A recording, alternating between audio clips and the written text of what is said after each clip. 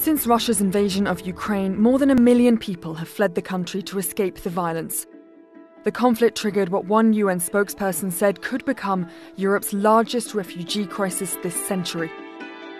Videos from journalists and bystanders, as well as satellite photos, show that migrants have travelled by plane, train, car, and at times on foot.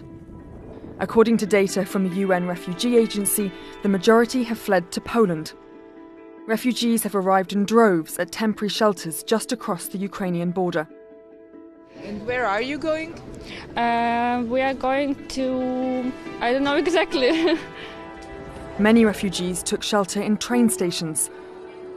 It's very horrible, so I was trying to save my son.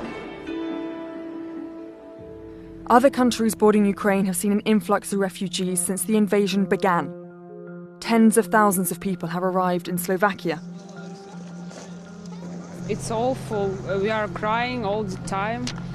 It's a hard situation. Hungary.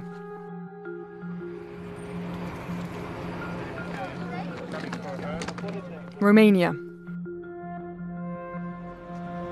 We're scared about our husbands, our brothers, and other men. And Moldova. More than 40,000 refugees have fled to Russia, and a few hundred have gone to Belarus, a Russian ally. The UN Refugee Agency has launched a $1.7 billion appeal to help Ukrainians who have fled the country, but also assist those who've chosen to remain. International solidarity has been heartwarming. But nothing can replace the need for the guns to be silenced, for dialogue and diplomacy to succeed. Peace is the only way to halt this tragedy.